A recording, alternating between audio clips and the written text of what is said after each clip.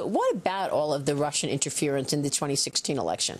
And then the setup in terms of having Russians go and call Donald Trump Jr., set up this meeting. I mean, they've just been all over it. So Vladimir Putin is determined to wreck the world, and he's doing everything possible. It's not just in the United States. So yes, the Russians have been all over the U.S. elections, and they'll be all over the next U.S. elections, and they're all over Brexit. And they've been doing this for decades. I mean, I remember when I first went to Russia 15 years ago, I was told, don't bring your BlackBerry. As soon as you get into Russian airspace, they have access to all of your stuff. I actually didn't as a result, because they spy on foreigners. They spy on foreigners. They spy on themselves.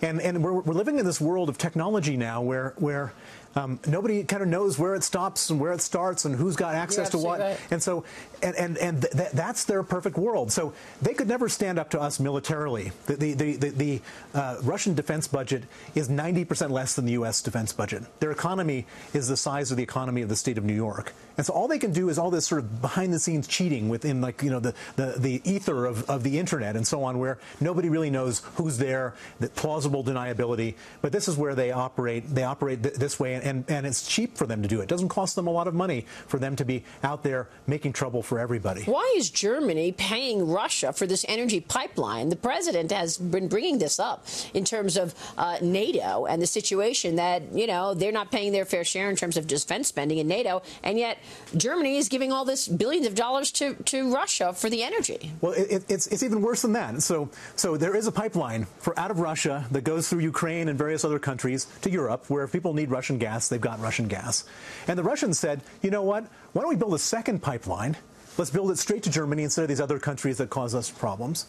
And strangely and inexplicably and stupidly, the Germans said, yeah, let's have this pipeline. And so this pipeline goes into Germany, and what does it do? It makes the Germans more dependent on Russian gas.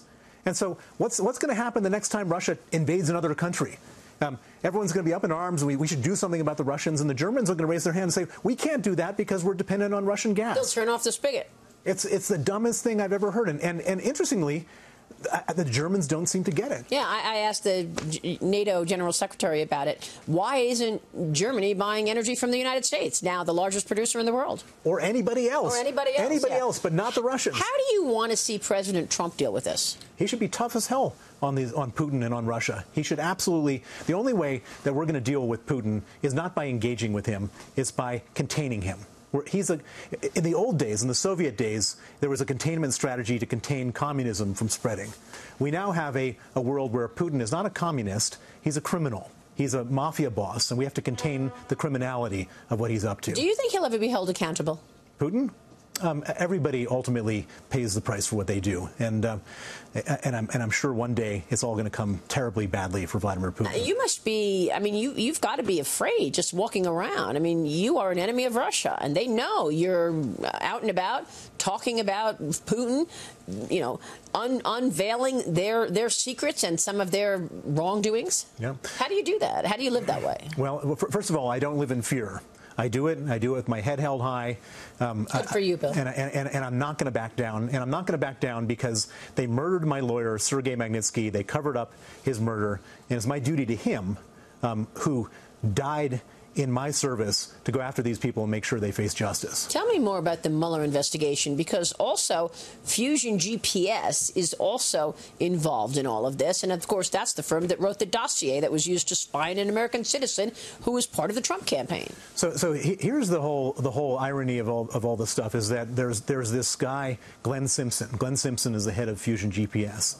In the summer of 2016, he had been hired by the Russian government by Natalia Veselnitskaya, the person who went to Trump Tower, to knowingly to write a smear campaign report about me and to go to newspapers and politicians and knowingly lie about me on behalf of the Russians. He did that at the same time as he was working on the Trump dossier. This is a guy who can't be trusted for anything. Wow. Bill Browder, it's good to have you on the program. Thanks so much. Thank you.